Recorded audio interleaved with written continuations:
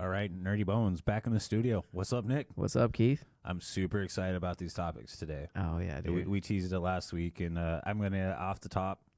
If I this is so funny, but if I get emotional during these, it's because it's two subjects that are near and dear to my heart. Oh yeah. That I was actually thinking about this today, like stating my subject matter or my source material. I'm sorry, my source material is me. But I did a little bit of like Googling and stuff like that to get dates and stuff like that. But these are two topics that shaped my childhood. Well, enough anticipation. What are our topics today? Stan Lee and the Amazing Spider-Man. Yeah. Stanley and Jack Kirby. Jack Kirby. Yeah. Well, I preface this most of my writing on Stan Lee, but Jack Kirby is without Jack Kirby, Marvel Comics wouldn't be what it is. No, not at all. Yeah, I actually wrote down. So it was Stan the Manly and Jack the King Kirby. I actually even titled it that. Nice. yeah. Because without Stan Lee and Jack Kirby, Marvel Comics wouldn't be what they are. They wouldn't like I said. What I wanted to preface this off the top is like these three particular subjects were what shaped my childhood, and I have to be forthright. I lost my mom at a real early age. Yeah. And comic books is what I delved into. Yeah, and without Stan Lee, Jack Kirby, we wouldn't have the movie industry we have now with comic book movies. Exactly. So we would be at a definite loss. It would be different. It would be a lot different. And it wouldn't be what we have now. Yeah. Not to discount the people who brought the comic book movies to the way they are now with the Marvel Cinematic Universe. Yeah, exactly. But without these guys, none of that would be possible. Right. Yeah. And one of the amazing things about Stan Lee is he actually hated comic books at first. Really? Yeah. He thought they were boring. Oh. Well, it's because there was no superheroes yet. Like we had Superman and I think Wonder Woman and because Batman came out. Batman came out in 41. Yeah. Or no, 37. 37, and Superman was 32. Okay. And Wonder Woman was 42. Or actually, Batman went even before that. I don't have that on point. But the one of the other big ones that was like on the books. Well, the big one that was on the books before we'll get into this, but the big one that was on the books was the Justice League. Yeah. So I want to get started. Do you want to give her a little intro first? I do. Yeah, we got a little clip we want to play to start this out. And the big thing with this one is like this. Like I said, Stan is a big person in my heart, so I wanted to play this. Yeah. I'm doing what I enjoy doing. It's like other men like to play golf, so they play golf every chance they can. So you don't say to them, "How come you're playing golf today? You played last week." It was the same with me. To me, it is such fun creating characters, writing stories. It's an exciting life. And when you do something that you know the fans seem to enjoy, that gives you such satisfaction, you don't want to stop. Being interested in what you're doing. I know my father, the poor guy, it was during the Depression, and he was out of work most of the time. So his life was shorter, and it was because there was nothing really that he was doing that could interest him. But I think if you do what really excites you, it just keeps you going as long as possible. Believe it or not. That's a cool little clip, man. Yeah, well, thank you for indulging me on that. Yeah? So like I said, it's the Life and Times of Stan Lee hits me really hard. And like you can look at me right now and see that I've got teary eyes. Oh yeah. Because this guy contributed so much to my life. Like without him, we wouldn't have the Amazing Spider-Man, wouldn't have the Hulk, we wouldn't have the Fantastic Four, we wouldn't have Thor, the X-Men. We wouldn't have the X-Men. So like to me, this is a subject near and dear to my heart. So just bear with me. Yeah. So. I wanted to get off in it. He was born December 28th, 1922. His birth name was Stanley Martin Lieber. Oh. And then one of the cool things is like he had like when he started penning comic books, he's like, "That's a long ass name. I'm just going to call myself Stanley." I didn't know that was his full name. Yeah, like he basically was like, "I'm just going to call myself Stanley." So the big thing I want to get into is he's the godfather of the superhero. Like we had Superman. We had Batman. We had Shazam, or Captain Marvel at the time. Captain Marvel, yeah. Yeah, Captain America. Yeah. Well, Captain America was Jack Kirby, but I don't know the writer. I can't remember off the top of my head. Yeah, I don't know who it was. But without him, he wouldn't have we wouldn't have what we know today as the superhero. So I just thought that was really kind of interesting to touch on. Like I like to call him the godfather of the superhero. So when he was a kid, comic books started as strips. Oh yeah. So they newspapers. They would be like 4 or 5 cells. It'd be like 4 or 5 cells, and then the Timely Comics started taking them and kind of putting them together all into one like collaboration. Like they would take like 6 months of strips, and then put them out in a book. Well, that's where you started getting like pulp comics from too. Exactly. Maybe. Well, the phrase comic book came from that. The phrase comic book came from these comic strips being compiled into, and it wouldn't be one thing. It would be like in today's terms, it'd be like Family Circus and Calvin and Hobbes and stuff. But like 6 months worth of those strips. Yeah, and that way the kids could like go buy it and pick it up and like just read it all. Yeah. So Stan, actually one of the things I thought that was really interesting is Stan skipped fucking 4 grades in high school in school. Yeah. What? He skipped 4. Do you know which grades he skipped? He graduated at the age of 14. What? Yeah. Yeah. I didn't know that. Yeah, he graduated. No idea. Yeah, and his big thing is he actually won the essay contest in his high school 4 years in a row. Wow. Yeah. So his whole thing is he was a writer. He wanted to bring stories, which I thought was amazing. Like his whole thing is like he was he had a younger brother that was 9 years younger than him that he could never really like relate to because there's I never even knew he had a brother. Yeah, I didn't know all this shit about already. We're just starting out. We're like 2 minutes in. Yeah, but I neglected to write his brother's name down. But in all honesty, the other source I have to cite is a documentary I watched today called "With Great Power." Oh yeah. And I'm not gonna lie to you guys. I was like sitting on my couch, wiping tears from my eyes. And you guys need to know how much this subject means. I can hear it in your voice, man. So he when he graduated high school in 1939, he started working at Timely Comics as like a gopher. Okay. Like he didn't really have he wasn't writing anything. He was just like, oh, go get me some coffee. you know, and then he started like submitting stories, and then they were like, "Oh, let's check this out. Let's check this out." So at the age of 19, he fucking met Jack Kirby. Oh, and at that time, Jack Kirby was writing Captain America. Really? Yeah. Wow. Yeah. So at that point, Jack gave him the opportunity to write. He wrote the 4th issue of Captain America. Oh, I didn't know that. Yeah, he wrote the 4th issue of Captain America, actually getting in comic book history the first byline. Wow. Yeah, the very first. No way. Yeah, in comic book history, the very first byline. And you want to explain what a byline is? A byline is you get like so you say like Jack Kirby, written by Stan Lee, edited by Stan Lee, illustrated by Jack Kirby, or John Romita, or John Romita. Yeah. I always say the tattoo on my leg is John Romita Jr. Yeah. So, but like, Spider-Man tattoo, which we will get into later. Yeah. So I thought that was really amazing that he was one of the first people that was attributed to the first byline in comic books. Like, if only Jack Kirby would have known what would happen in the future. Right. So 4 years later, I still think he would have given him his. Yeah, he still would have given him his opportunity. We'll get into that in a little bit. Oh, say that again. You're talking about Kirby? Because Kirby was older than Stan.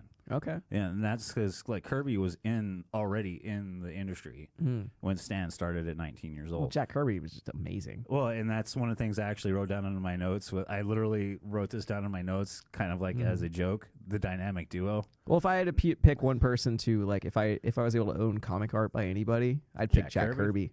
Dude, in a second. I actually have a couple of his art books. Oh yeah, his stuff like, he actually drew the first Phantom.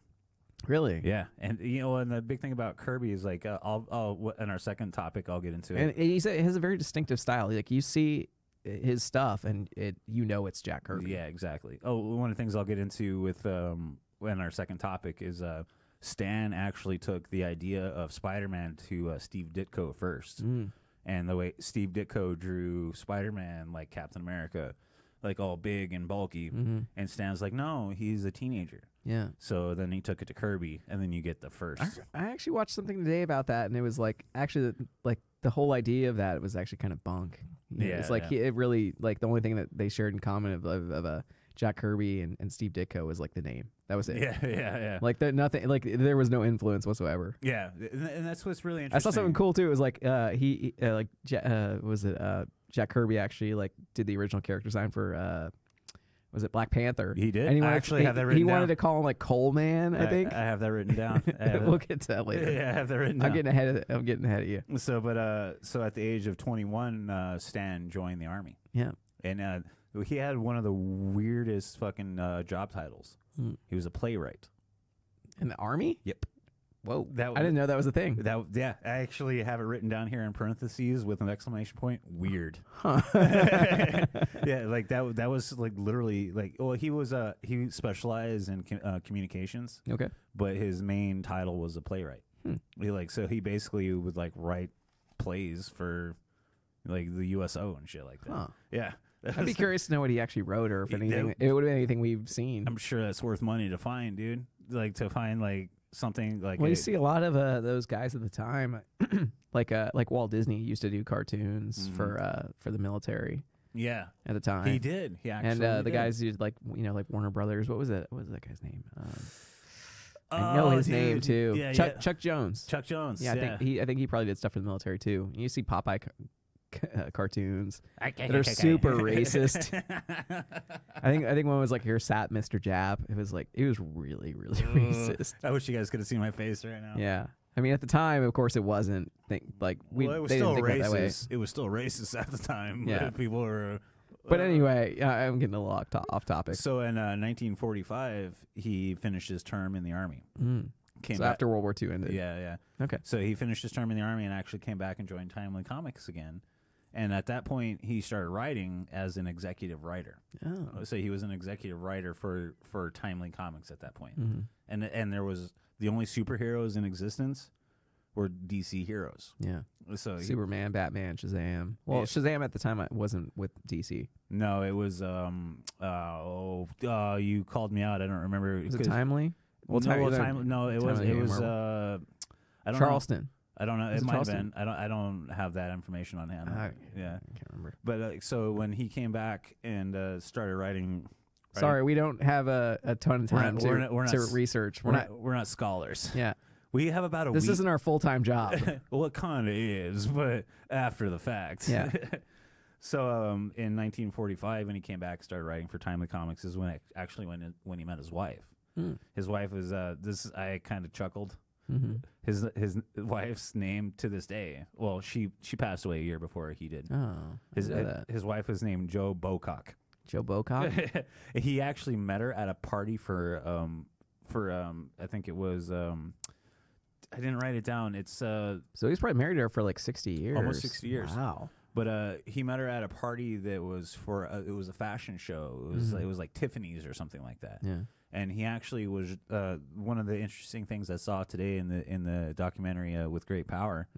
He actually was drawing. He was at home because Stan was never the biggest artist. Yeah, he was actually at home drawing female faces. He could doodle. That was about. Yeah, well, he sat at home drawing female faces just because he was trying to getting used to that. And when he knocked on the door, Joan answered the door, and in his mind, it was the exact picture that he drew. Oh wow! And then in Joan's exact words, this is how Stan reacted when she opened the door. He said, "Hello, I think I'm going to fall in love with you." Oh, and it lasted so decades after that. So I thought that was amazing when I read that. It was cool. Wow, dude. And I didn't know it, but Stan had 2 kids. One kid was named JC. Her name was Joan Carl, named after her mother Joan and her uncle Carl. So they called her JC. And then he had a second daughter that died almost a month after being born, which is kind of rough. Oh, yeah. But Stan in particular said I think after her death we poured all of our love into her. Okay. So she could you imagine being Stanley's kid? Jeez. Could you imagine having that? She's still alive. She's maybe. I saw an interview with her that was from 2000. Probably like 60, 70 years old. Not even that. Old. Not even no? that. She would have been born in the 50s. Yeah. Yeah, she'd be about 60 or so. So shortly after that is like when one of the things I read into was there's a book that was put out called The Seduction of Innocence. Are you familiar with that? No. So this book came out basically blaming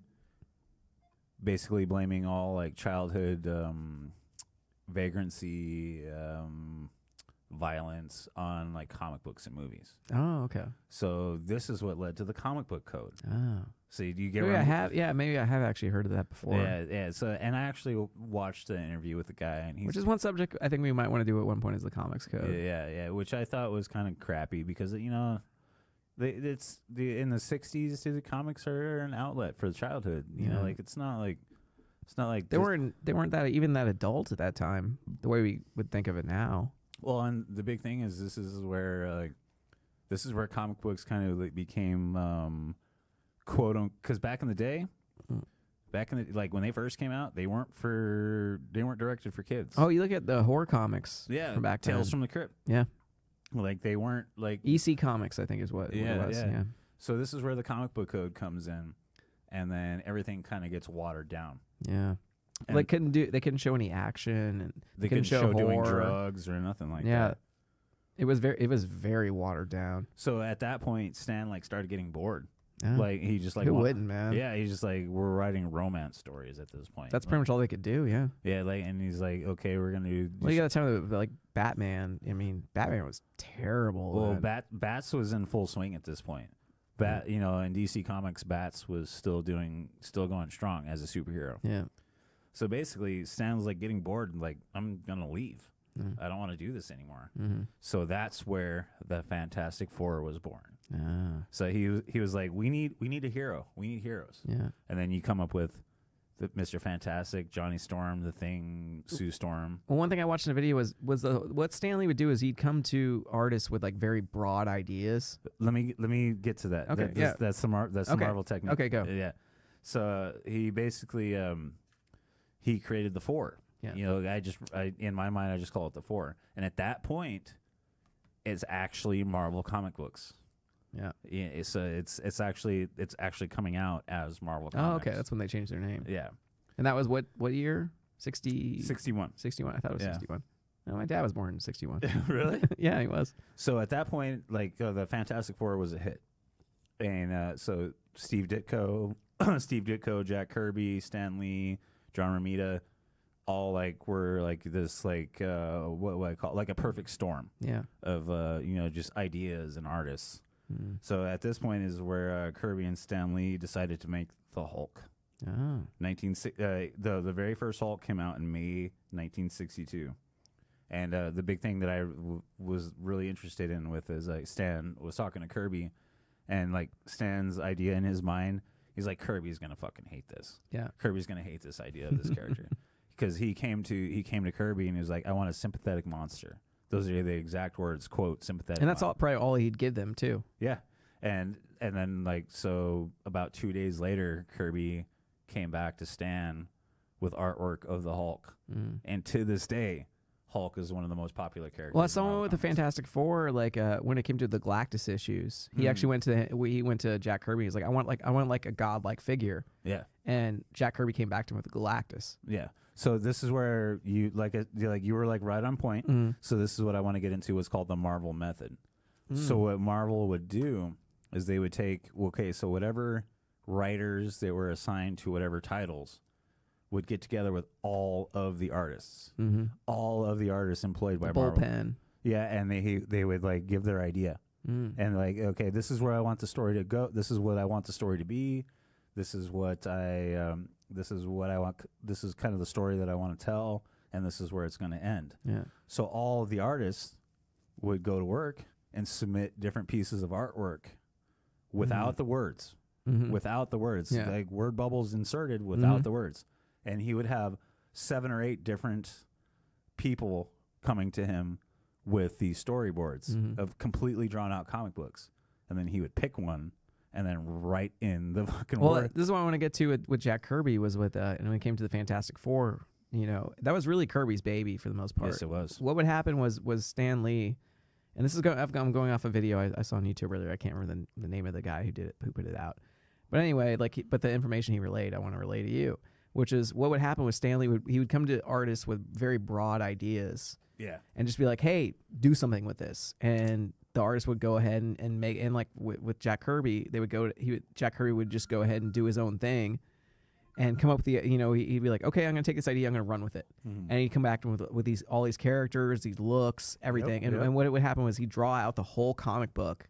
Which is an idea. From this idea, he'd pretty much script the whole thing, is the way we think of scripting, make the whole comic book. And he'd write little liner notes like, hey, I think this is what it should say. He'd put the word bubbles in there, and then he'd bring it to like Stan Lee, and Stan Lee would write the dialogue off of that. Yeah. And which is not really, and I'm honestly gonna insult Stan Lee right now. He was not. Hey, remember who you're talking to right now? I'm sorry. And I know, it's like you shouldn't speak ill of Dad, but he was not a good writer, in my opinion. But at the time, that was kind of the way it was. It was like kind of a little hackney type writing in a way. Not to say the stories were bad, but just and it was just the way that people talked back then, and that was the way the comics were back then. Yeah. Well, but I never thought of him as a very good writer. He didn't have anything that was like super thought provoking to me. It was very basic. I'm gonna have to go on the record and strongly disagree. Hey, but we'll just move forward from there. But I just want to say, but when it came to Jack Kirby, he would come up with these characters and these stories. And in fact, it was like he would actually put these and give these to Stan Lee and make these whole things, and he wouldn't even read the comics afterwards. After they put it out and Stan Lee made a script, there was one thing. It was like, Jack Kirby would spend 2 weeks working on this comic and do all the art and everything. Well, and then he give it to Stan Lee, and Stan Lee would write the whole thing in like 2 hours. In all fairness, I'm an artist myself. In all fairness, drawing takes a lot longer. Oh, well, yeah. I'm not to say like it's so much. It's like 2 hours is kind of discounting him, but it's like. Without the mind of Stan Lee, there would be no Spiderman. Yeah, I'm not trying to discount the guy in any way. I mean, he did come up with a lot of the ideas. I think his real talent was on the business side and the marketing side. Yeah, absolutely. The background part that you don't think about. Like, it wasn't really like the story that was out there necessarily, but it was everything that came from that. Right. And making these characters larger than life and making them just bigger. Without the like I said. But I do feel like Jack Kirby never got his real due, and I would have to agree. And that was one thing with Jack Kirby, was he never felt like he got his real due of like being like he'll be like created by Stan Lee and Jack Kirby, but it was more. It was like 80% Jack Kirby and 20% Stan Lee. Well, I would like to feel it was 50, or 70-30. It could have been, but you could say 50-50. Without Stan, he wouldn't have had these characters to draw. But he would mainly go to them with a broad idea of like, hey, do this. And the funny thing is, but it is kind of cool because at the same time he was giving these artists creative freedom to kind of do their own thing. Yeah, and I actually have an insight on this because like I was telling you, like I've done artwork for Evil Ernie.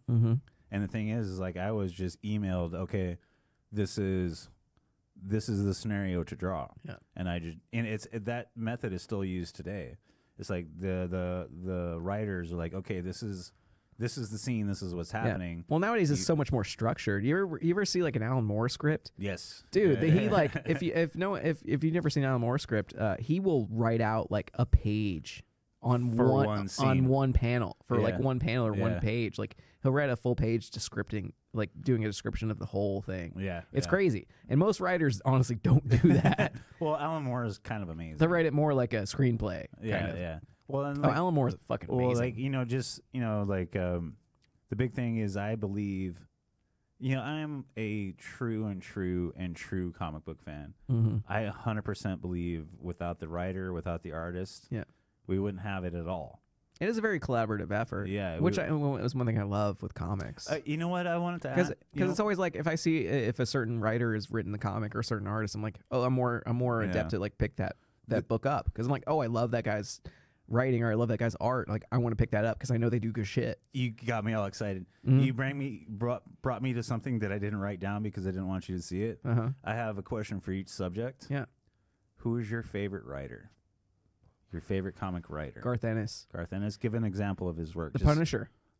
The modern day Punisher. Welcome back, Frank. The Punisher Max series. Pretty much any good Punisher story you've read in the last 20 years. Good answer. Garth Ennis. Preacher. Oh, dude. If you like Preacher. Save that for the second question. He's one of my all-time favorites. Him and Grant Morrison. Grant Morrison's amazing. Like I was gonna say, like, because I was my second question. We'll come back to it. Is because Spider-Man's my favorite character of all time. Yeah. I was gonna ask you your favorite character. The Punisher. Yeah, but we'll get back into that. So, kind of continuing on the story. So this brings us to the Silver Age of comic books. Okay. Damn it, stupid. So Sorry, this phone keeps going off. So, you turn that shit on silent, dude. I thought it was. You're breaking it. So this breaking the immersion. So this brings us to the Silver Age of comic books from 1961 to 1963, to where the sales of Marvel comic books jumped from $7 million to $13 million. Wow. In the 70s, dude. You know, it's probably a fair era of comics, honestly, is the Silver Age. Well, I do love the current age of comics, but if I had to go back, I would definitely go to Silver Age. So this is like my favorite part of what I wrote out. Enter the Spider-Man. So that's the way I love that. That's the way I wrote it. Enter the Spider-Man. Yeah. So Amazing Fantasies was almost canceled because Amazing Fantasies was like well, fantasy, not fantasies. It was called Amazing Fantasies. Yeah. It was just fantasy. It was Amazing Fantasies. Okay. I have the book. All right. I'll go with you, man. But it's basically it was more like detective stories, you know, like your true crime kind of stuff. Okay. On a kind of comics code approved kind of thing. Exactly. And then basically that line was getting ready to be canceled, and Stan was sitting. I remember this. I remember this story from when I was 9 years old, watching him, like watching an interview with him, where he came up with the Amazing Spider-Man. He was like literally sitting at his desk trying to come up with a new character, and he saw a fly land and stick on the wall, and he's like, "The Fly Man," like that's literally like what came into his head. And then he talked about it with a couple of his buddies. He was like, "No, dude." His buddies were like, "Spider-Man." So like, you know, like that's way better. You know, like the Fly Man. You know, it's Spider-Man. But the Spider-Man sales in '62 just made Amazing Fantasy just fly off the shelves. Yeah, just fly off the shelves. So Spidey is credited with saving Marvel comic books. Yeah, one of the all-time greatest covers of all time, too. Yeah, oh, dude. Well, and Fantastic Four actually, I think, guested in that comic, right? Yep. And so one of the other things I wanted to cite with this is one of his creations, and I am kind of like jumping topics here, but one of the things I wanted to cite with this is like Stan hated sidekicks. He hated sidekicks. That's true. You don't see many sidekicks in Marvel. Stan hated sidekicks, and that. Thank God he hated sidekicks. Yeah, so like imagine like Spider Boy. Well, I know they did. Spider-Boy. There was a Spider Boy, but that was a spinoff. Yeah. But the big thing for him, he was like, you know what? Let's have the teenager have the powers. Yeah. Let's have the teenagers be the hero. Let's have the teenager be the hero. So like that's, you know, there was like breathing new life into the comic book world with the creation of Spider-Man. and people who were kids who were reading the comic at the time, because most people who read those comics at the time were kids, they could identify with them. Exactly. Well, and you bring me perfectly to my next point. Like Stan decided, like because he wasn't quite the CEO of Marvel at that point. Yeah. But all of his following heroes were what you would call a flawed hero. Oh. You know, like because Peter had to fucking pay bills. Yeah. He had to keep his idea. He was a real person. He was a real person, and then you get like the Hulk. Well, the Hulk was before that, but he started creating like flawed heroes that you could create or like relate to, like the X-Men. Yeah. You know, like I got kind of that a little bit later. But like his whole thing is he started creating heroes that the everyday person could relate with. You know, like it's not this Superman that's this omnipotent being that or Batman who's a billionaire. Yeah, he started creating like the everyday hero. Is kind of the way I wrote it down. Like you could potentially be this person. Exactly. In the right circumstances. Exactly. Yeah. So one of the other things I wanted to hit is like he really wanted to pursue comic books in a way to get their notoriety in like pop culture. He really like one of the things I didn't write down the exact quote, but he mentioned like, okay, so if like Shakespeare and Michelangelo decided to do a comic book, like let's say it says Shakespeare will write it, Michelangelo would illustrate it. Ooh. People would pay attention. Oh yeah. You know, like so if Shakespeare the masters. So Stanley and Jack Kirby. Exactly. He wanted to make sure that the people that were involved got their due. And that's kind of where I want to get into Kirby. I guess Stan Lee was actually a big proponent about making sure that artists were paid. Well, paid well. Like I said, he was the first byline ever. And one thing I want to put in effect, or one thing I do want to say about Jack Kirby was Jack Kirby did make a decent living off of what he was doing. Yeah. And but he always asked for more money, and It's because he deserved it. He did, but he was bad with money. as far as I know, like I'm not like I haven't done a ton of research into Jack Kirby, but at the same time, like Jack Kirby made a decent living off of what he was doing at Marvel. Well, but he always wanted more, and he wasn't the best with his money. He would just kind of blow it. It seemed like from what I've seen. Well, without Jack Kirby, there a lot of artists today would have a different style. Oh yeah, does that make sense? Mm-hmm. Like a lot of artists today in the comic book world would have a different take. Like on the word I want to use is muscular structure. He had like Kirby, because I'm an artist. Well, also, the whole thing about like drawing the eyes bigger, like when you're a villain. Yep. To make them more menacing. And that was probably a Jack Kirby thing. This? Yeah, the kind of scowl. Yeah, absolutely. Yeah. Kirby kind of was all of myself included, all comic book artists we draw from. You ask any comic book artist who are one of the biggest influences they've had. Mine would be John Romita. Even if they never said Kirby, they could go back to an artist before, like say Ditko, they mentioned Ditko, and be like, but that artist that they mentioned would probably go back to Jack Kirby. So it's always like a 6 degrees of separation type thing. That's right. And I'm sure you could even actually say that about Stan Lee. Oh, 100%. Yeah, 100%. Even though I keep saying, I don't think he was a good writer, but yeah, well, dude, you got to remember it was the fucking 40s, 50s, it was and 60s. the ways of the time. So the next thing that I wanted to get into was Jack Kirby was the first one to draw. This is a big deal. Mm-hmm. First one to draw 2 specific black superheroes that had their own comic book. This was groundbreaking. Mm. Do you know what I'm talking about? I do. Tell them. Luke Cage and Black Panther. Oh yeah, give me a pound it. Like, or as Jack Kirby wanted to call him Coleman, I think. The Coleman. The Coleman. Yeah, which is kind of a. And his original design was pretty bad too. Yeah, but he was the first one to do that. Yeah. Like DC wasn't doing it, and of course they had a white guy drawing. But he still put it out there. Yeah, he still put it out there, and I don't know if Stan wrote either one of those. I don't think he did. I don't think he did. No, I don't think he did. But Kirby was the first one to this was in the '60s. And I actually watched an interview with him today. He basically said, we have to do this. Like there's readers out there that are African American kids that want a hero to identify with. We have to do this. So, well, in the set, also you had the like blaxploitation films back then. Yeah. And that's kind of Luke Cage kind of came out of that. But look at Luke Cage today. Yeah. Look at Luke Cage. Luke Cage is a fucking badass, dude. Yeah, look at Luke Cage today. The heroes for hire. Yeah. So we got to give Kirby some credit for that, because there's so many artists were afraid to do that. But at the time he was like they made him talk like the way they had his dialogue was like that kind of jive talk, turkey. Yeah. Turkey. Sweet Christmas is always, of course, the famous Christmas. line, which is cool. It's kind of still stuck around to this day. Yeah. Even in the series, like the Marvel series, he says "Sweet Christmas." But it fits. Yeah. So the next thing that I want to get to is right around 1970 is where Kirby started getting upset with Stan. Oh, you know what? I actually got a clip for this. I want to talk about how Stan Lee, he never really knew why Jack Kirby decided to leave Marvel. But in this clip, he kind of talked about why he thinks he left. So I'm gonna go to that right now. Why did Jack Kirby? I guess he had been doing the Fantastic Four with you, and then went off to DC for a while. In I guess early 70s, mid 70s. What happened? I really don't know. We never had an argument of any sort. I think Jack felt he wasn't getting paid enough, and.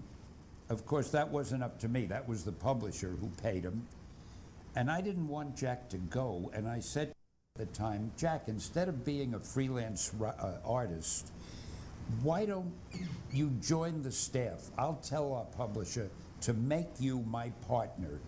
See, I was the editor and art director and the head writer. I said, I'll make you the art director. I'll be the editor. We'll work together as a team. You'll make the same salary I make, and we'll be a team. I would have loved that. He didn't want to do it. He said he wanted to be a freelancer, and he thought he could make more money, I think, at DC, and he went there. I don't think it worked out. He eventually came back to us, but that was the story. As far as I know. You never really know what goes on inside someone's head, but that's what I think happened. Awesome. Well, Stan, again, thank you for coming. It's a real honor to have you. And the big thing, like Stan said, you don't know what's going on in somebody's head. You don't know like what Kirby was really thinking. No, you don't. You know. So basically, Kirby left during the run of what I wrote down was the run of the original X-Men. Ah. Yeah. Well, and that was actually one of the I want to preference a little bit. That was one of the times too that Stan Lee went to Jack Kirby with actually a full idea. Yeah, exactly. And said, I want the characters to look like this. I want them to be like this. You know, it was a full-fledged idea. Yeah, and you know, he wasn't just going to the artist and be like, do this. It wasn't the Marvel method. No, it wasn't the Marvel. Yeah. And I don't know any of the DC titles that Kirby did. I well, don't. no. Actually, Kirby is kind of credited actually now for like the New Gods. Oh. The New Gods is probably the biggest thing with like Darkseid and all that. He didn't create Darkseid. I'm pretty sure he didn't. Darkseid's pretty fucking badass. But yeah, the whole the New Gods thing and the whole pretty much almost honestly a little bit of like the celestial like kind of cosmic. Yeah. Well, not the Celestials. Although he did create the Eternals. He did. Oh, you're right. But the New Gods thing was actually his big kind of thing he always wanted to do. Well, and like I keep going back to this is like I'm an artist myself, but looking at Kirby's drawings, that's where I draw most of my inspiration from. Yeah. So, but what I wanted to get into was like, but that's pretty much what he did at DC, and now he's like credited with that. I mean, and he wasn't there for that long. No, I don't think he was not. Maybe a few years at most. But he made such a huge impact on DC, and that just tells you and shows you how impactful like he is as an artist. Yeah, exactly. And the big thing that I found was like Stan did a bunch of interviews that like cited Kirby. Like he deserves credit. He deserves credit. And later in Stan Lee's life, he definitely pretty much has said that if it wasn't for Jack Kirby, I wouldn't be where I am now. Oh yeah, dude. Yeah. He did. And like I said, I'm not trying to discount Stan Lee and be like he was just some asshole who was working off the backs of other artists and making a name for himself. Because a lot of people could definitely argue that with like Steve Ditko and John Romita. With Spiderman and all that, because everyone just thinks of Stan Lee. They don't think of the artist. Yeah. When you think of Spiderman, like, oh, you think of Stan Lee. You don't think of John Romita. I do, because I have his John Romita tattoo. But most on my people, leg. out there who've seen the movies, they don't ever think of John Romita. They don't know who John Romita is. John Romita Jr. is my favorite. John Romita Jr. I really dig his art. I have a full run of his stuff over there. Oh yeah, I loved his work on Wolverine. Yeah, and I'm going to get into that when we actually talk about Spider-Man. I'm going to talk about that. I love his stuff, but yeah, like that was one thing with Stan Lee was at least later on, he did try to give credit to his artists, and I did talk about how he tried to get them as well paid as he possibly could. So I'll totally give Stan Lee his due on that. Yeah. So I'm not trying to shit talk Stan Lee, because I'll arm but I want to give you the good. I want to give you the good with the bad. I don't want to paint some rosy ass picture of him as like a godlike figure or something that did no wrong. I want to show you the flawed man as well. Right. So continuing in the lineage of Marvel, in the early 70s is when the TV stuff started to hit. You get the bad TV stuff. You get the Hulk, you get Spider-Man, and then Kiss. Kiss. You remember that?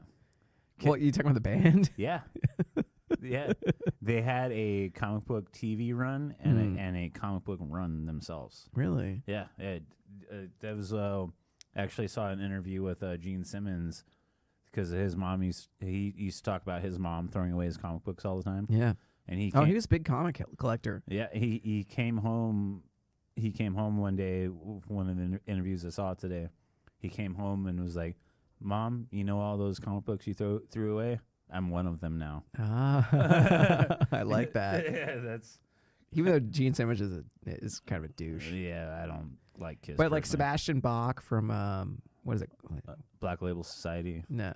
Yeah, Sebastian Bach. Oh, he was the other band before him. I'm not sure. Anyway, but he's a huge comic fan. Yeah. And Nicolas Cage.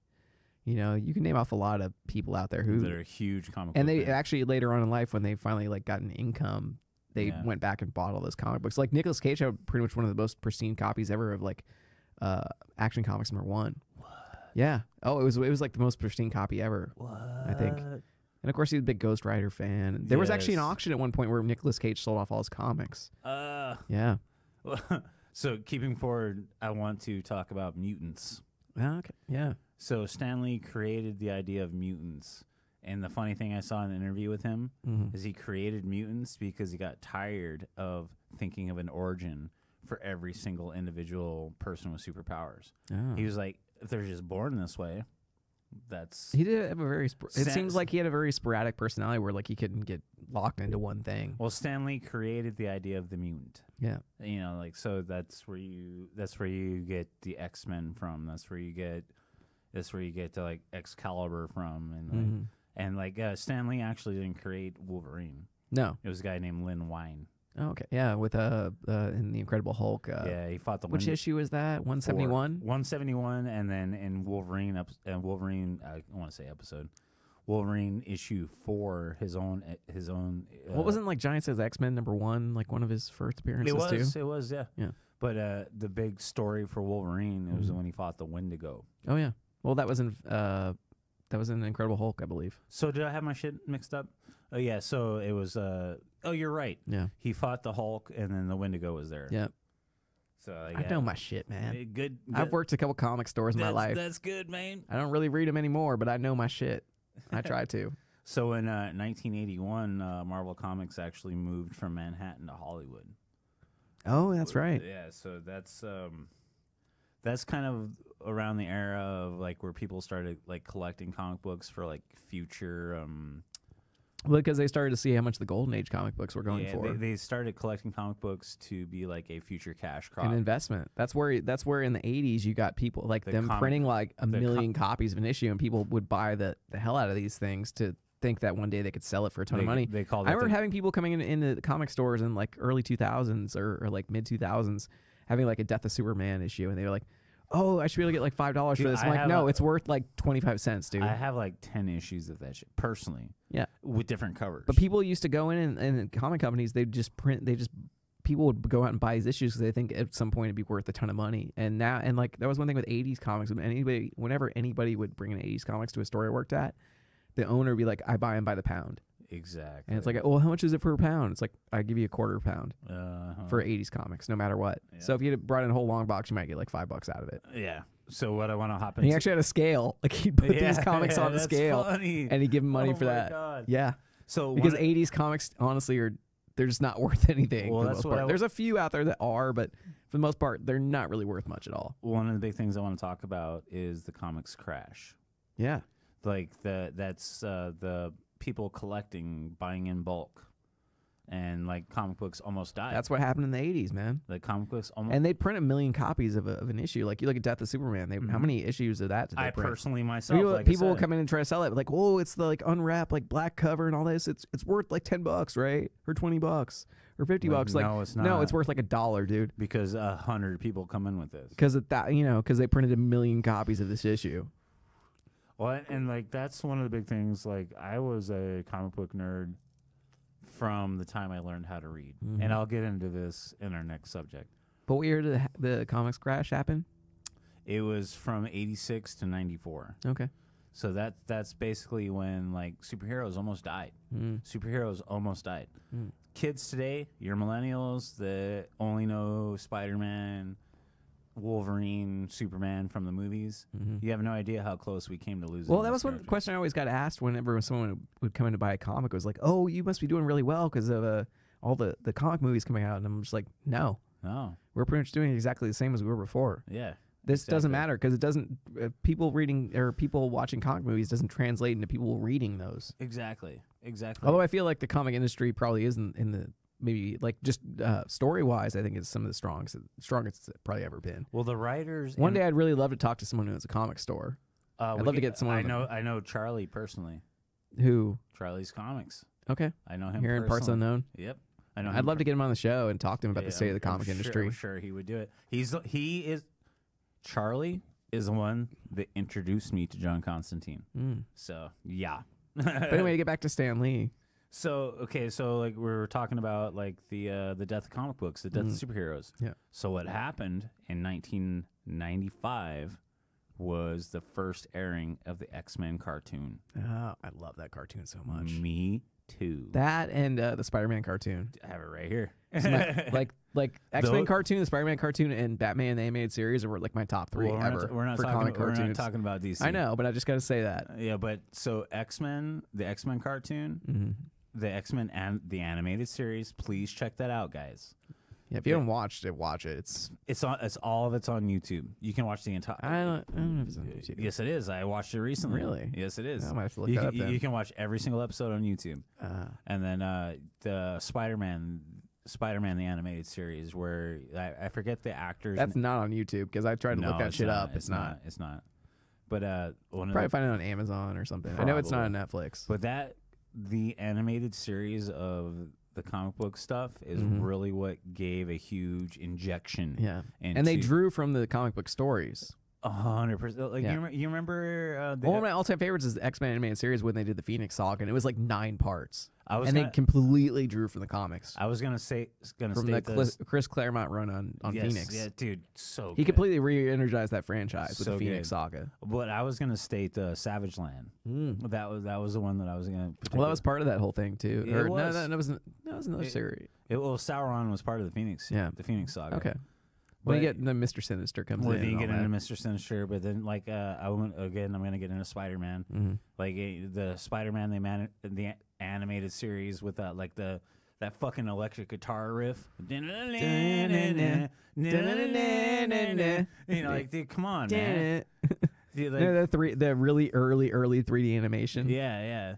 So that's what really breathe new life into the into the industry. It really did. It did, and people don't really understand that, And then the next part is like when you get into the superhero movies, because it was like the 90s. So you're all preferencing, or you're all putting this on like Stan Lee. So you're coming from like what Stan Lee started to. That's what I'm getting at. Okay, good. I just wanted to make sure, giving some context to why you're talking about this. Yeah. So without Stan Lee, this stuff wouldn't be happening. You get into superhero movies, every single to date, and I'm going to get into this at the end, but every single Marvel movie today, Stan has been there. Oh yeah, and every single one. Even I think they filmed scenes of it. They're like, yeah, we got another like 10, 20 in the can with Stan Lee cameos. Well, yeah, and they're still in the can. Yeah, they even threw him in Into the Spider-Verse. They threw a little cameo with him in there. What would be? Okay, here's another question I'll throw at you. What's your favorite comic book movie? Ooh, you don't have to stay. I really loved. Marvel. No, well, no. I really loved Infinity War. I feel too. that might be my number one. But if I had to pick number 2, it was probably the first Guardians of the Galaxy. Mine would be. This is kind of easy to predict. But the first Spider-Man movie, the very first Spider-Man movie. That was a good one. I remember seeing that. Even though did you say you hated Tobey Maguire? That's Mr. Mayhem. No, I did. Yeah. At this point, I hate Tobey Maguire. Well, Spider-Man 2 was actually better. It was. It was better. But the thing is this was the first time you got to see the fucking webhead, your friendly neighborhood Spider-Man, on the main screen. True. And, I remember I saw that movie in the theater 6 times. Wow. And Stan Lee had a cameo in that. Of course he did. So what I want to kind of like in closing, like Stan is always going to be a legend. Jack Kirby is always going to be a legend. And November 12th. It's weird, I guess, in the comics community, like either side on the Stan Lee side or the Jack Kirby side. I'm Stan Lee all day. Because I'm more Jack Kirby. Like I feel even to this day he hasn't really gotten his due. Well, I get that. He kind of has, but not anywhere close to like. Because most people you can say like, oh, I know who Stan Lee is, but if you say like, oh, have you heard of Jack Kirby? Like, who the fuck is Jack Kirby? Well, it's because you're not a fan. Yeah. Like if you don't know the material, if you don't know the name of Jack Kirby, you don't deserve to read these books. Yeah. Yeah, I'm gonna be on record to say that. Like if you don't know the name of Jack Kirby, you don't. That's why he's known as the King. That's Jack right. the King Kirby. That's right. So what I want to say in closing is November 12th, 2018, we lost Stan Lee at the age of 95. When did Jack Kirby die? I didn't write that down. I didn't write that down. Actually, I might have, but I have to go back into my notes. Yeah. But I'm gonna look it up while you're talking. Yeah. So to me, and anybody that knows me knows that the day that Stanley passed, I cried like a baby. You did, man. Did you come over and I was crying? Maybe. Yeah, I was. It might have happened. Like I remember like losing my shit, but like Stan brought to me some of my favorite stuff in my life. Yeah. You know, like that's the best way I can put it. Like he wrote it out. Now Jack Kirby died on February 6th, 1994. In Thousand Oaks, California. He probably worked up to the day he died too. You know, he probably did, dude. I honestly don't doubt it. I mean, I'll look it up right now. I mean, he was a fucking gangster. Without, like I said, without him, dude, we wouldn't have. Yeah, notable works: Captain America, Fantastic Four, Fourth World titles, Hulk, Commandy, Manhunter. So Martian Manhunter. Well, no, because Martian Manhunter was completely different from Manhunter. Well, Martian Newsboy Legion, and X-Men. What's that? I'm just looking at Wikipedia right now and seeing the stuff. Yeah, he died at age of 76 from heart failure. Really? Kirby was married. I'm gonna give you a little bit of preference. Yeah. Kirby was married to Rosalind Goldstein in 1942. They had 4 children and remained married until his death from heart failure in 1994 at the age of 76. Wow, he fucking killed it, dude. And they have the Jack Kirby Awards and the Jack Kirby Hall of Fame were named in his honor, and he is known as the King among comic fans for his many influential contributions to the media. Or to the medium. On behalf of us here at Nerdy Bones, R.I.P. Jack Kirby. Yeah. R.I.P. Stanley. Oh, and it was Joe Simon who helped create Captain America. Okay, Joe Simon? Yeah, I believe it was Joe Simon. I'm pretty sure it was Joe Simon. What? I thought we did a pretty good tribute. Yeah, it was Joe Simon. I thought we did a pretty good tribute to Jack Kirby, Stanley there. Thought we kind of really. I'm more of a Jack Kirby fan personally. Fuck you. Because that's a joke, dude. Just because I love his art. Just because I love his artwork. No, dude, well, I'm an artist, and actually, there was one thing actually Jack Kirby fought for towards the end of his life or later in his life was to get the pages back from Marvel that he drew. Absolutely, because he drew like hundreds of comics. I personally own, and he wanted the artwork, and that's actually something now that you look at, and that he might have been a little bit of a contributing factor was getting like the artists being able to get their own artwork back. Well, and that's a subject near and dear to my heart. Because I don't know if he ever really got much of his back. I for the stuff I did on Evil Ernie, I only got $200. And, and that book is still selling. Yeah. And I only got $200. But the thing is like with him, I looked at. But that was the way it was back then. Was like you submitted your artwork to the comic, and actually they said like Stan Lee, he would actually draw on the original pages, or he would write on the original pages the dialogue. Well, when I did Evil Ernie, that was 2007. Yeah. So, but the thing is like I gotta say, like without him, my style would be different. As far as what I draw would be different. Without without Ditko, my style would be different. Without John Romita. I'm sure any comic artist going into the field nowadays, like one of the very first people they study for comic art is Jack Kirby. It would have to without a doubt. Would have to be. And then like one of my other favorites that we didn't mention as far as like not writing, but he's a writer and artist is Todd McFarlane. Oh, yeah. He's an amazing artist. And I'm sure he drew a lot off Jack Kirby as well. Well, he did. He created the symbiote suit in Spiderman. So, but moving forward. We're gonna go into what you playing, what you what you watching. After almost an hour on this, it's been a long topic, but thank you for bearing with me. Hopefully you bared with us, and hopefully you enjoyed it. But now we're gonna go into what you playing, what you watching. So what I've been watching, one of my favorite things, I watched the entire 2 seasons of it in 2 days because I stayed home sick. Is it was called Friends from College. I told you about that one last week. Yeah, I watched the entire thing. And what did you think? I loved it. Really? I loved it. Did you not feel that they were kind of pretentious, or it was definitely pretentious? What I kind of got from it, have you ever seen You're the Worst? I maybe once or twice. It's kind of on that same vein, but the comedy of it I thought was great. I love Keegan-Michael Key. Yeah, well, he's just great. The comedy. Colby Smothers from How I Met Your Mother. She's great. Well, those two are like married on the show. I have like those people are the worst though. I have like the biggest crush on Colby Smothers. Oh, dude. God. Yeah, me too. Yeah, I would. But I did love Fred Savage, and like he was so great. Oh, I loved his boyfriend.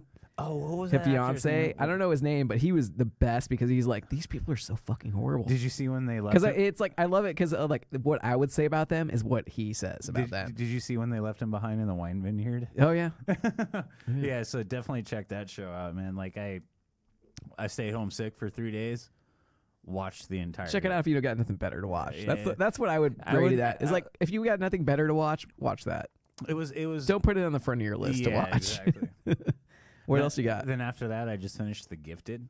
Oh yeah, I've heard that. You told me it's really good. So motherfucking good. Yeah. It has what's the guy's name from True Blood? The guy that played Vampire Bill. I have no idea. I fucking hate True Blood. Yeah, but he's in it.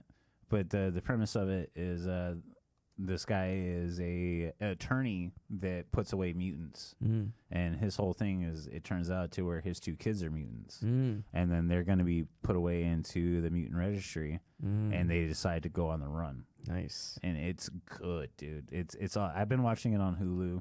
I think it's a Fox show, but so good, so good. Then after that, I've been watching. It's so fucking stupid. It's called The Cool Kids. Okay. Have you seen that? No. It's got David Michael Greer. He was the guy from In Living Color.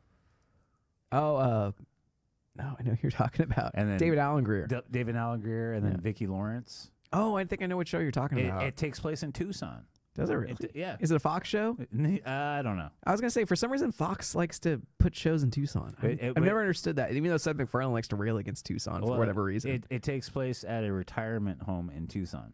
Oh, okay. And it's just like they. Who else is in that? I don't remember the name of the actors, but you would know them when you saw them.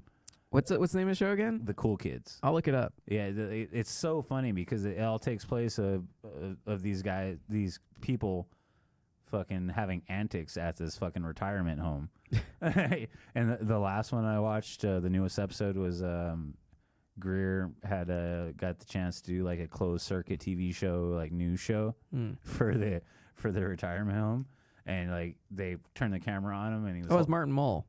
Is it Martin Mull? Martin Mull. Yeah. Real super short. Yeah. And real tiny guy. Like old white dude. Yeah. Super gay. Well, I don't think he's gay in real life. But he always plays the character he plays is super gay. But it was created by Charlie Day from I didn't know Always that. Sunny. Yeah. I didn't know that. Yeah. Did not know that. What else you got?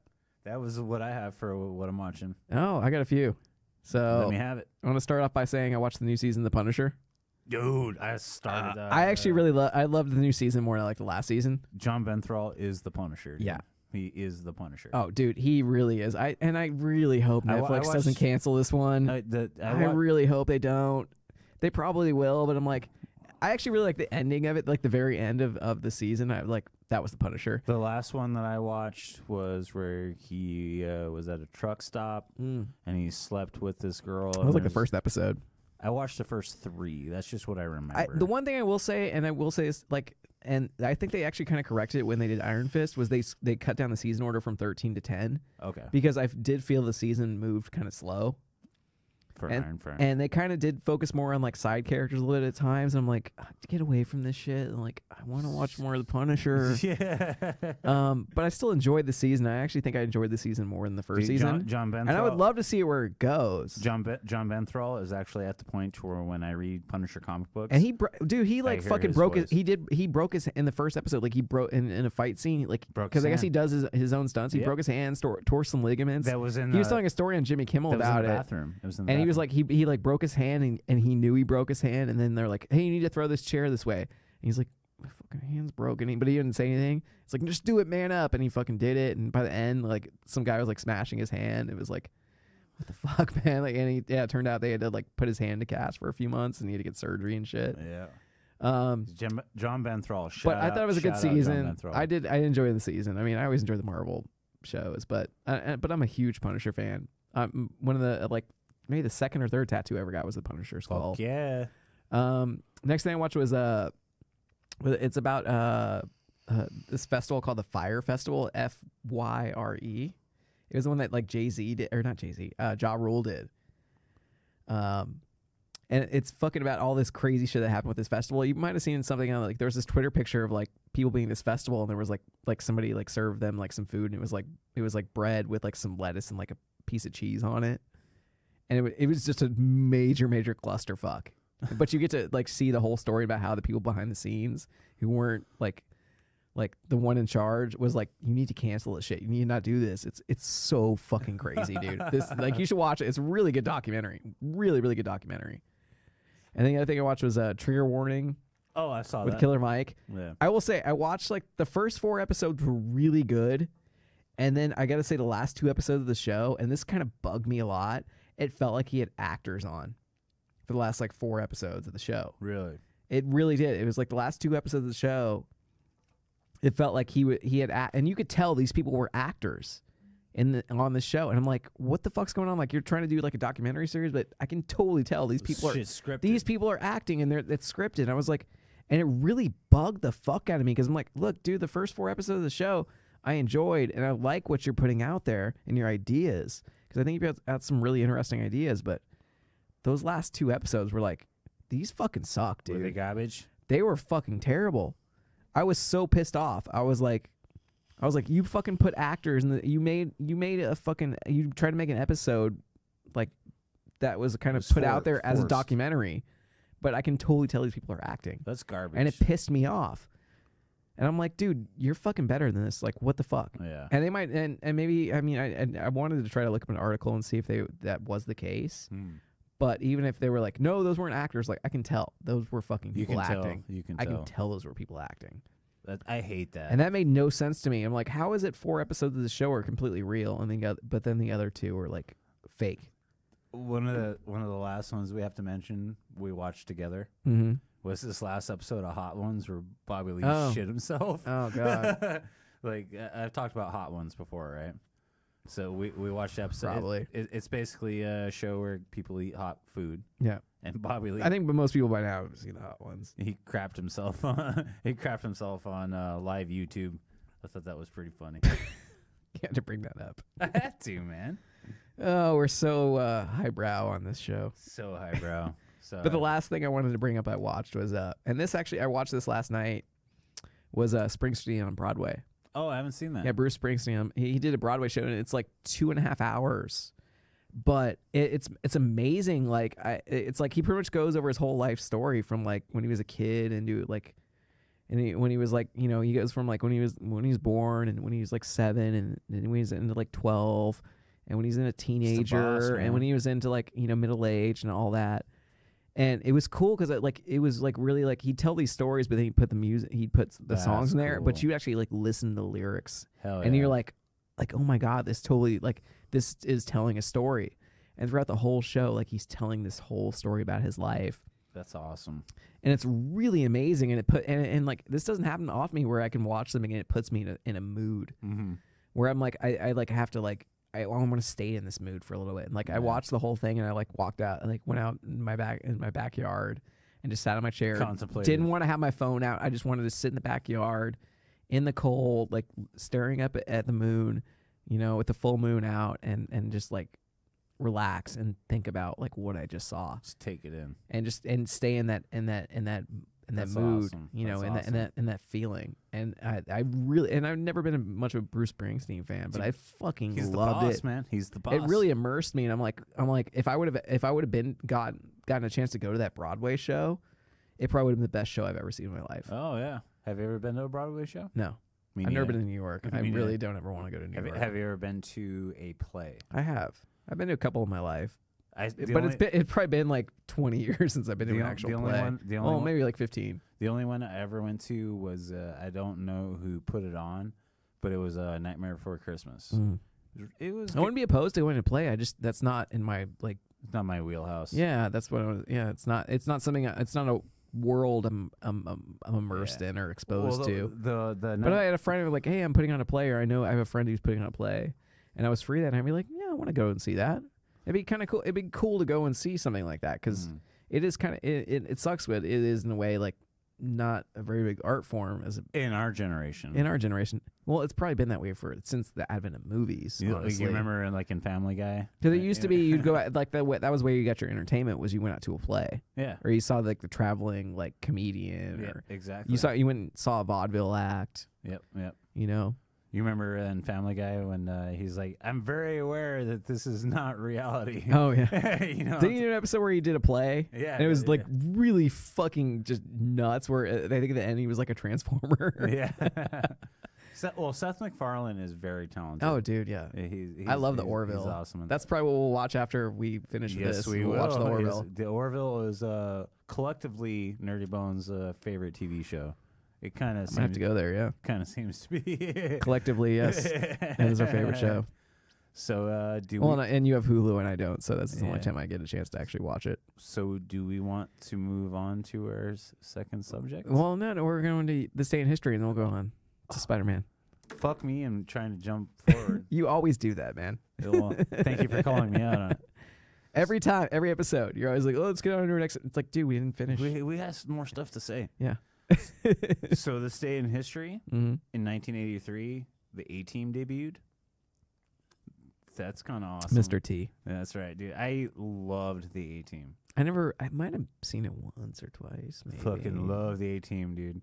Like the big thing of Mr. T, like I forget his name in the show, but he was always like he was afraid of flying. Yeah. So Mr. T's always been a really great guy too. He's always been like very much about like charity. Yeah. His big thing. Yeah. He'd go and he went through cancer. Yes. At one point, and he actually started visiting a lot of kids in hospitals and stuff. I pity the fool. Yeah. So big ups to Mr. T. Fuck yeah. Yeah, big ups, dude. Big ups. But the big thing for the A-Team for me, it was like when I was a little kid. That was like my mom. I remember one of my biggest memories with my mom. It's like, what do you want to watch? Is it MacGyver or A-Team? And I was like, A-Team, motherfucker. See, I would have chose MacGyver. A-Team, son. Like a paperclip, a styrofoam cup, and a piece of wire. Don't get me wrong. I'm gonna make a bomb out of this. don't get me wrong. I love MacGyver. Yeah, but A-Team is my jam. Yeah. But the other one that I have on this day in 1957, the Frisbee was invented. What? Yeah, he based it off. It's funny you say that because I gave Leia like Keith's dog Leia a Frisbee earlier to chew on. And the thing is he actually created it after watching UFO sightings. Really? Yeah. No way. Yeah. I want to hear more about this. Yeah, that's what I wrote down for what I looked at. He like probably based the shape off of a UFO. Yeah, he based the shape of a Frisbee off of a UFO because it like floated. In 1957. 1957. Wow. Yeah. So that was before it like. It was before the episode we did of Barney and Bill. Well, when was Roswell? Like 48? 41. 41? 41. Oh, yeah. That was like 7 years off. Jeez. Yeah. And then the other one that I have on this day in history in 1982, Hulk Hogan beats the Iron Sheik Hulk Hogan beats the Iron Sheik to win the first WWF title. Ooh, Iron Sheik, man, taking it back. 1981? 1982. 82. Jesus Christ. I can't believe how long Hulk Hogan's been in the business. Yeah. I haven't heard anything from for a long time, though. Well, he's still in the biz, but he's not wrestling anymore. Well, yeah, he stopped that a while He's got to ago. be almost 70. I watched a documentary a while back about like the news and everything. Well, he had he that had a lawsuit against Gawker for posting the sex tape. Yeah. That's some crazy shit that went on with that. But, he was on the right side of it. Like, maybe he was cheating on his wife. Well, no, they got divorced. Okay. Yeah. She got a shit ton of money out of it. But but the big thing is like if you are also entitled to your privacy. Yeah. Like that was have you seen anything from Gawker for the last couple of years? No, that website folded because they're gone. Because he won like $100 million off them, and they didn't have that kind of money to pay him off. They're gone. Yeah, they're gone. Yeah. So, but not to get political. Sorry, we got political for you. But we all got to see the Hulkster fucking lay it down. Yeah. I wonder what Hulk Hogan's up to now, though. I don't know. He's just living the quiet life. Yeah. At this point, which is good for him. Yeah. Good for you, dude. Yeah, hell yeah. Fucking Hulkamania. Hope you're still wearing your do-rag and, I would, with everything I know about Hulk Hogan, if I saw him in a restaurant sometime, I'd be like, oh, yeah, brother. It's fucking Hulk. The Hulk Hogan. I'm like, holy shit. He's probably still got those 18-inch pythons. Yeah. Probably. Were you ever into wrestling as a kid? I would watch it every once in a while, and if I was like flipping through the channels and it was on, I'd just kind of put it on. For me, I was like super into. It was a soap opera, though. Well, it still is to this day. It was always interesting to put on, but It's still a soap opera to this day. yeah, it always will be. Yeah, but like when I was a kid, it was like Macho Man Randy Savage. Oh yeah, Roddy Piper. Roddy Piper. Ric Flair, my favorite wrestler of all time. Ric Flair. Woo! Woo! Like, Yeah. my favorite wrestler of all time. And you remember Brutus the Barber Beefcake? I feel like I might. His whole thing is when he beat you, he'd shave your head. What? Yeah. Like he'd pin you and I guess he never beat Hulk Hogan. No. Hulk Hogan's been bald for how many decades? Well, I remember. So he always wears the do-rag. I don't have the year offhand. I want to say it's 89. Yeah.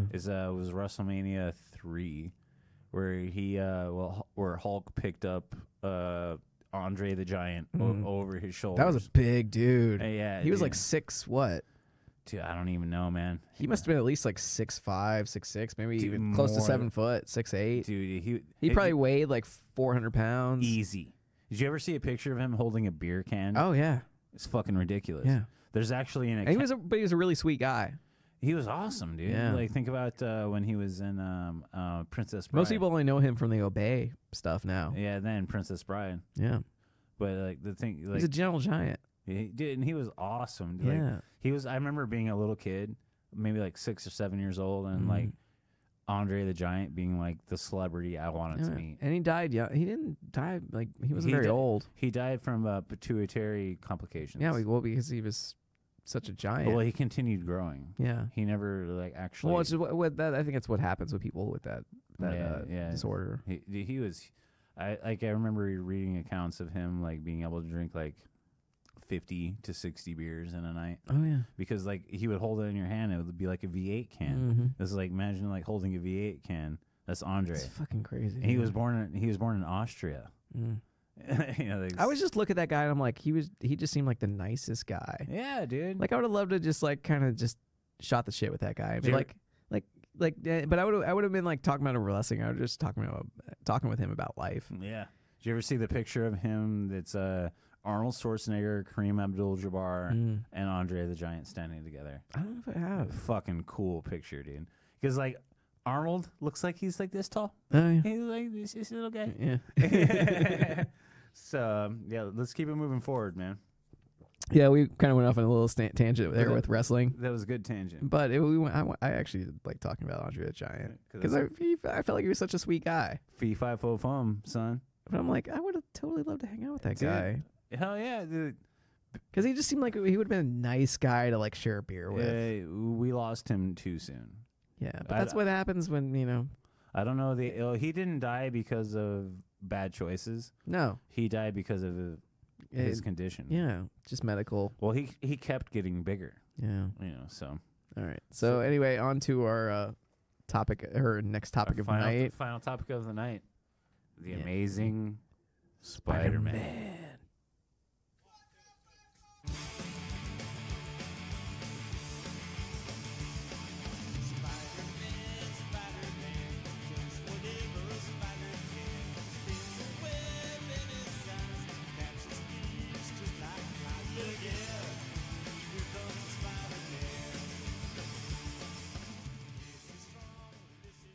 All right, so we're gonna finally on Nerdy Bones talk about Spider-Man. Spider-Man. By the way, that was the Ramones. Yeah, we have to give them a shout out to that. Yeah. I wanted to play the OG theme song, and then Nick like convinced And me. I was like, no, dude, you need to get Spider-Man. Amp these people up. Yeah. So if, like anybody that knows me knows that Spider-Man's like my favorite thing of all time. Oh yeah. I have it tattooed on the entirety of my. When we were talking about doing episodes, I was like, dude, Spider-Man. Yeah.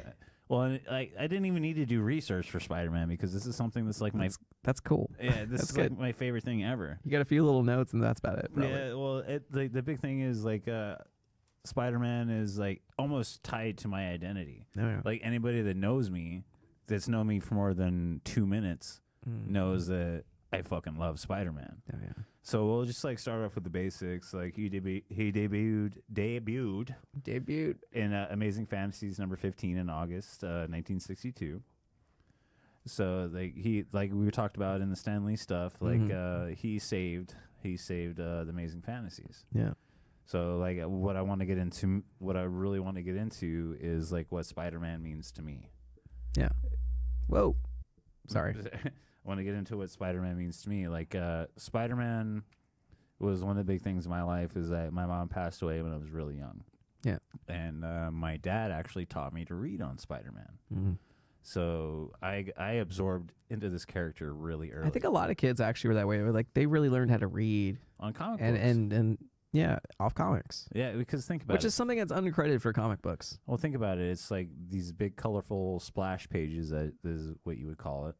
And it's like, because I remember my dad like showing me my dad's personal comic book collection of Spider-Man, and he like opened them up to me, and I'd be like, "What's going on there?" He's like, "Well, read what they're saying." I probably read more comic books than I have actual books. Honestly, I could probably say I've read thousands upon thousands of pages of comics. Myself too, man. Myself too. Like, so Spidey to me is what got me through personal tragedy as a kid. Taught me how to read. Taught me that anybody with willpower could overcome things. Yeah. You know, like, so Spider-Man to me, dude, oh my God, we're talking Spider-Man right now. I'm like, oh my God. How many episodes does this take? Like 100? I think it's 108. This episode 108 on Nerdy Bones. Yeah. We haven't done 8 episodes of Nerdy Bones, but we haven't talked Spidey yet. But on the channel alone, it's like number 108. Yeah, you know, and anybody that's listened to the show more than once, I talk about Constantine all the time.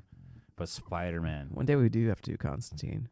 Yes, we do. I guess now we do have to do it. Yeah, but so Spider-Man is the one to me that epitomizes the hero, because he is the one he's the first one that is the everyman's hero. And like I actually wrote down, like Stan wrote when he created Spider-Man, as he was in a full costume. He was one of the first heroes in full costume, and he did that specifically so anybody could identify with him. Because he wasn't white, he wasn't black, he wasn't female. And the origin is pretty much to stay exactly the same over decades. I'm glad you. He got a little younger, I will say, over the years. Well, in the original story, he got his powers at the age of 15. Oh, okay. But he looked like he was like 25. Well, it's because. But that was just kind of the way it was. That's because of the spider powers. Well, also people just looked older back then. Right. But you know, like without Spidey, like I would have got into comic books. But Spidey for me, really, like, how do I phrase it? Like, he had the coolest costume. Oh yeah. You know, like, and that's maybe to me it was like why I was like, fuck, still this day, Spider-Man's got the coolest costume, man. Yeah, he does, dude. Fuck yeah, he's got the coolest fucking powers too. You show that costume to most people in the world and who he is. They know it. Like there's like stuff in Japan and stuff like that. Well, that was actually one thing at one point was Marvel sold the rights to like Japan to do like a Japanese Spider-Man show, which was completely disconnected from Spider-Man in every way. He even had like and it was actually one of the first like kind of Power Rangers type shows. You took the words right out of my mouth. I saw like an honest trailer where they talk about the Japanese Spider-Man. Took the words right out of my mouth. But the next thing I want to get into is Spidey's powers. Yeah. You know, he's got spider sense, which is, in my personal opinion, one of his most powerful abilities. Pretty much precognition. It's precognition. I actually have a comic book. They finally showed like fucking spider sense in the newest Avengers trailer. Right. No, no, not the newest Avengers trailer. They showed it in the newest event, like the last Avengers movie, Infinity War. Well, and it was like even in the first like Spider-Man movie, like Spider-Man Homecoming, they didn't show spider sense. Yeah, exactly. How did you not show spider sense? Well, I have one comic book that really stands out in this specific topic. It was during the Maximum Carnage series, where Peter is swinging through between these buildings, and Venom does not activate his spider sense because he's derived from his own powers.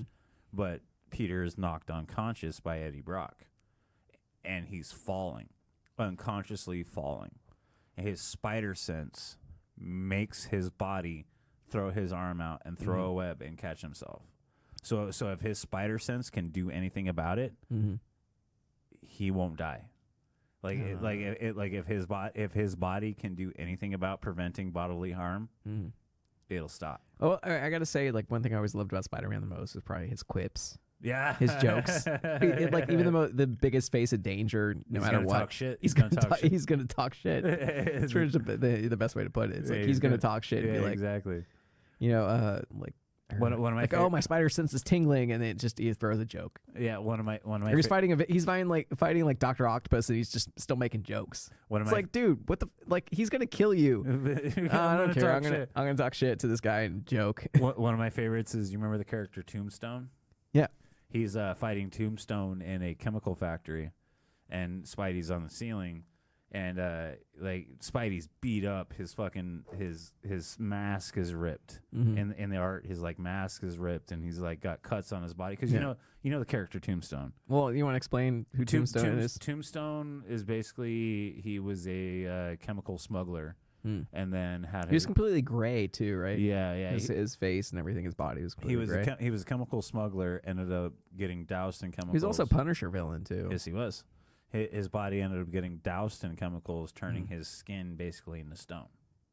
Well, I also want to say how the Punisher actually originated in Spider-Man. Amazing Spider-Man was it 129? 127? 49. No, you're right. You're right. I think it's. And I remember the cover is him like. Oh yeah. Look, and Spidey. I actually have that like statue. And he's actually the first one to actually tag Spidey with bullets. Oh yeah. He thought he was a bad guy at the time. Well, he actually was able to tag Spidey's wrists and shoot his web shooters. Like that. Well, it was actually like a 2-part comic too, where the Punisher actually ended up. And you meet not Whistler. Microchip. Whistler is Blade. Yeah. So, but you think about the spider sense, like it's one of in my opinion, one of the most powerful abilities ever. You know, like if you have precognition into somebody meaning harm to you, that's like one of the most powerful abilities ever. And then you get into his physical strength. Right now, he's actually one of the strongest physical characters in Marvel. One of the stories I want to cite was from 1985, to where he's actually underneath a building that fell. Do you know what I'm talking about? It was Spider-Man 129, by the way. Okay, so but I'm citing a story to where he's actually underneath a building he's actually underneath an entire building. Yeah, and there's like water building up, water like filling the air. That's one of my all-time favorite covers, actually. You know, it was exactly like in the 20s, like exactly Spider-Man 20 something. I've always wanted to own that comic just because I love that cover so much. I have it. Oh, I'm a collector for Spidey, but like he actually stands up. He puts his hands underneath the entirety of this building, puts one ankle underneath his fucking knee, and stands up and lifts an entire building through the sheer strength of will. Like Spider-Man's strength cannot be discounted. Well, you told me once in a Versus episode about he was actually the strongest. I think, he is right of any Marvel character. Right now, he's touted as like even being stronger than the Hulk. Yeah, is because like the big thing is his strength is actually touted on like his emotions, like even more so than the Hulk, because the Hulk is like anger. Yeah, but like I one of the things I wanted to cite was 'cause I want to talk about his role in the Civil War. He was outed by Tony Stark as being Peter Parker is the Spider-Man, and and he was like on the side of a building, like stuck on the side of a building as Peter without the suit. I was like, what do I do? What do I do?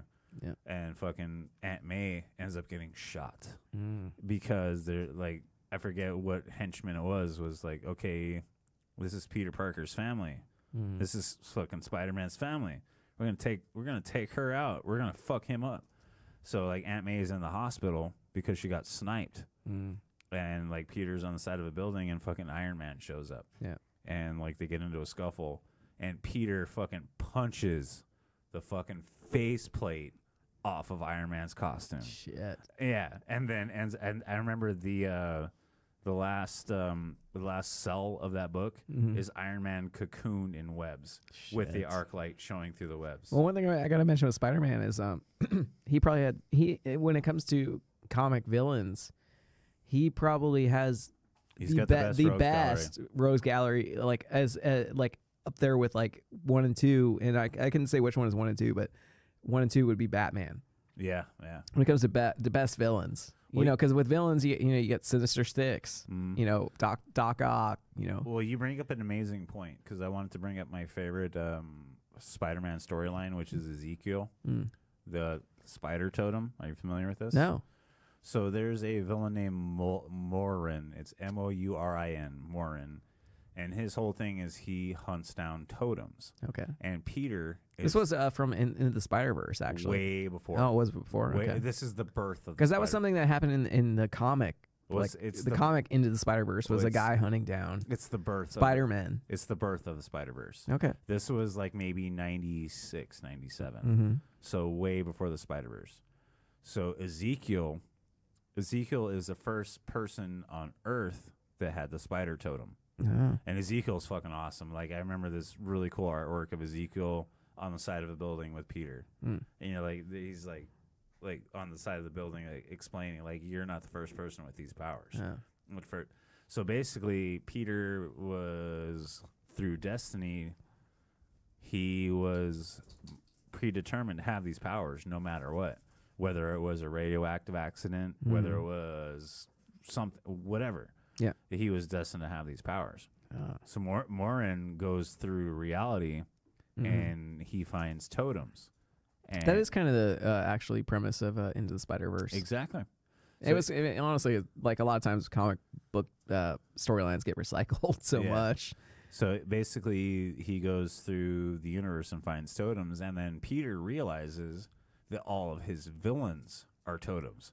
The Scorpion, the Vulture, the Octopus. Yeah. Shit. You know what I'm talking about. Yeah. Basically, all of his villains are totems.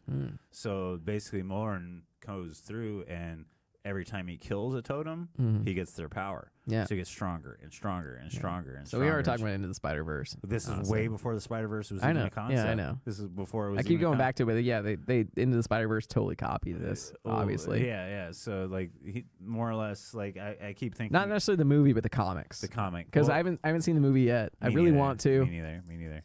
But this is where Into the Spider-Verse comes from, and then you get into the Spider-Verse. Like, Peter is really the first one that really exposed the comic book world to multiverse, other than the Flash. Yeah.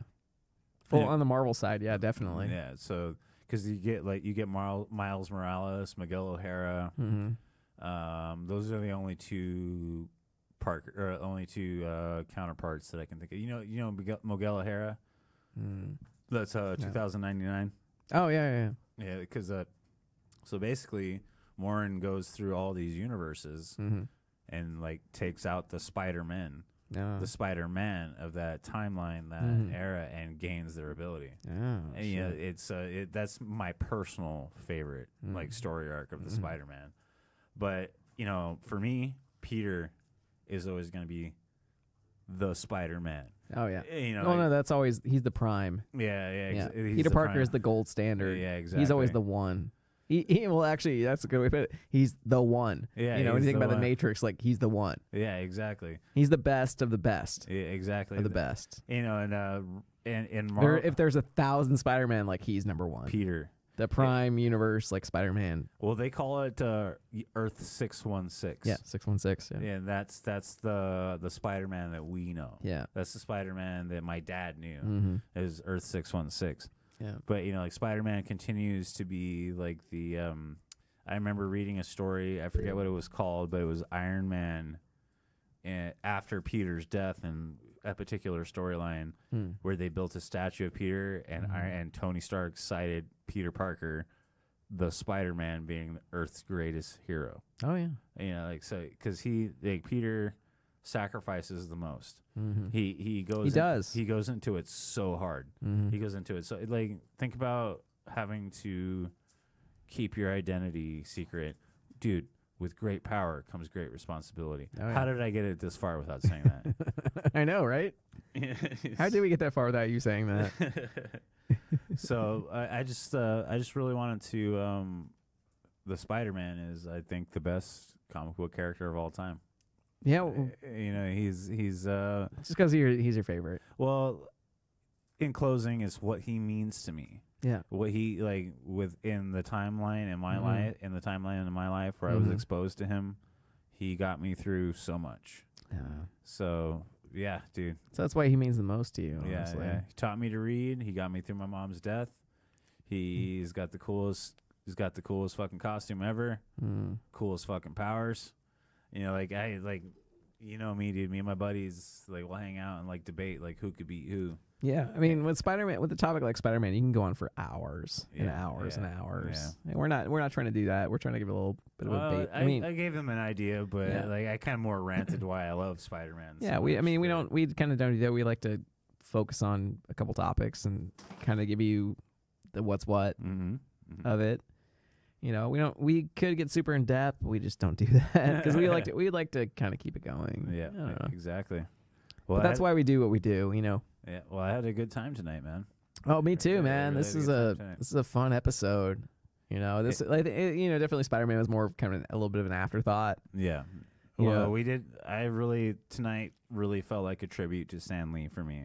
That's And yeah, that's- actually that's a good way to put it. It Yeah. was like and just talking about Spider-Man for a little bit, it was like, you know, kind of Yeah. you know, really like And I'm proud. his creation kind of blossomed into and I'm proud of myself that I didn't cry tonight. you got close, man. I did. You did get close, especially at the beginning. Yeah. You start tearing up a little bit. Yeah, but that simply tells you what it means to me. That simply tells you to like somebody of my age and of my exposure to the topic. Like that, it's very important. Oh, definitely. Yeah.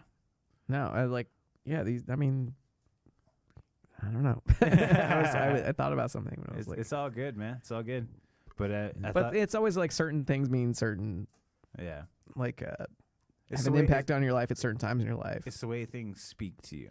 Exactly. It's the way things like You know, a movie or a character or, you know, in a book or a comic or a movie Yeah. at some point, you know, really speaks to you for whatever reason. Yep. You know, it has an impact on you. And when it comes to Spider-Man in your early life, Spider-Man had that impact on you because it helped you get through a lot of really It kept my mind away from being depressed. Exactly. Yeah. So And that's what comics and entertainment should really do. Yeah, exactly. Is help you and make your life better. Yeah. You know, and maybe even just take you away from Just something bad's happening in your life. Disconnect. Yeah, exactly. Help you disconnect from the world around you. Keep reading comic And books. that's what a great story or a character should do. Mm-hmm. You know, and like if I ever feel depressed, like I put on some comedy. There you go. You know, There you go. personally, because it helps me just kind of disconnect for a little while. I'm like, let me Yeah. forget about this bad thing that happened to me this day. Yeah, well, like even to this day, like I'll like pick up one of my favorite like John Romita Jr. comic books and like read through them, and like I'll be having the worst day that I could have ever had. Yeah. And then a story that I've read 100 times, and like I'll take this like inspiration of like how much I love what's going on here. This is here's the Spider-Man overcoming diversity, overcoming the hardest thing ever, being the fucking badass. Yeah. And I take inspiration for that in my life because he's a teenager. He's the underdog. He got powers that he never wanted, but he makes you believe you can be more. Yeah. I want to say That's one thing I love about superheroes. They always make you. They always try to tell you you can be more than what you are now. I always want to say that Spider-Man is the everyman superhero. Yeah, he really is. He's- I think more than anybody, he really is. Yeah. Because he's just a regular guy who got, you know, these powers kind of gifted to him in a way. Well, not necessarily gifted, but, you know, kind of given to him. And he had to kind of figure out what to do with them. Exactly. And he chose to be a good guy and do good things. Yeah. Could you imagine what you would do with superpowers? I honestly don't know what I would do Exactly. with superpowers. Exactly. I would hope I would try to do good things, but at the same time, I'd be like, I need to make a living, You could hope that. you know? You could hope that. But And you're like, oh, well, something bad's happening in the world right now. I'm like, well, I'm at my fucking job. Like, See- I got to make a living. I can't just leave. And the everyday person. then which always goes into like, well, like I might have to rob a bank, even though I'm a good guy. Yeah, Trying to make men's meat. the everyday person, in all honesty, would probably resort to crime. Probably. Yeah. You know, it all depends on the situation you're in, like financially, honestly, at that point. If you're a billionaire like fucking Batman, like, yeah, I can totally like fucking just hop out of somewhere and just go and fight crime. Like it's like, oh yeah, I gotta leave this meeting. I'm like, okay. Yeah. You fucking own this company, big deal. Yeah. But if you're like Spider-Man, it's like, and you're at a job and you're like, oh, if I leave this job to go like save this person, I'm like, I'm gonna lose my job. Exactly. That's kind of a little bit of a moral, you know, a debate. Like, yeah. well, I'm like, should I leave to help this person? I'm like, I'm gonna lose my job. my I can't. boss gonna I won't be yell able to at pay my me? rent if I, because I'm gonna get fired. Yeah. I don't know. Wow, I can't believe I Yeah. So what are we doing next week? Next week we're doing Angels and Demons. Angels and Demons. I This think- episode's a long time coming. Yeah, it is. We've been talking about it for the last month. It's gonna be a good We one. actually wrote out our next month's episodes today. Yeah. It's gonna be good stuff. Because man. I wouldn't normally do this. I try to stay away from telling people what we're doing. But next month we have a Samurai and Mandalorians yeah. from Star Wars. We have Mitch Hedberg and Bill Hicks. We have an open episode for the third. Yeah, we third haven't month. quite decided what we're gonna do with that one. And then we're gonna do another Angels and Demons episode, but we're gonna do about Angels and Demons from Supernatural. That's right. Which I'm looking forward to looking those up. Those because they had so many. Oh, and another thing to look forward to this month is on Rufus the Villain. We're gonna have Chad again, and we're gonna talk like basically agriculture and post-apocalyptic survival. Well, I wanted to do that for Nerdy Bones. Well, we'll also wait and see though. Yeah, like with Chad, I don't know what's gonna come out of his mouth. Exactly. I don't know what's gonna come out of his mouth. Yeah. But that's what we got going on the next month. Yeah. If you're listening to this later on, hopefully those episodes are out by now, and you want to listen to them and check them out. And the big shout out to Josh. Tomorrow we're recording the second part of Jeffrey Dahmer. Won't be First out. episode was great. Yeah, it won't be out till Friday. Yeah. But that's for a reason. Like it's a lot of research. Yeah. So anyway, in the end, thank you for listening. If you made it this far, hopefully you enjoyed us talking about Spider-Man and Stan Lee and Jack Kirby. Check out Philly Bones this Sunday. Check out Philosophical Bones, released every Sunday. Mm-hmm. And Rufus the Villain True Crime Corner is always a great listen. Yep. And just whatever else we put out in between, because there's always something else There's we put out in always between. some random shit we put out there. Shit we put out in between. But yeah, subscribe to us. Hit us up if you want to be a guest. If you hit us up, send us an email, message on Instagram, message on Facebook. We'll always respond to you no matter what. You tell us we're complete shit, we're gonna listen to you. But yeah, you got anything else? No, I think we're good, man. I think we got everything. I'm glad I got to tonight's episode without bursting into tears. You did. All right. And hopefully listen to us next week. All righty.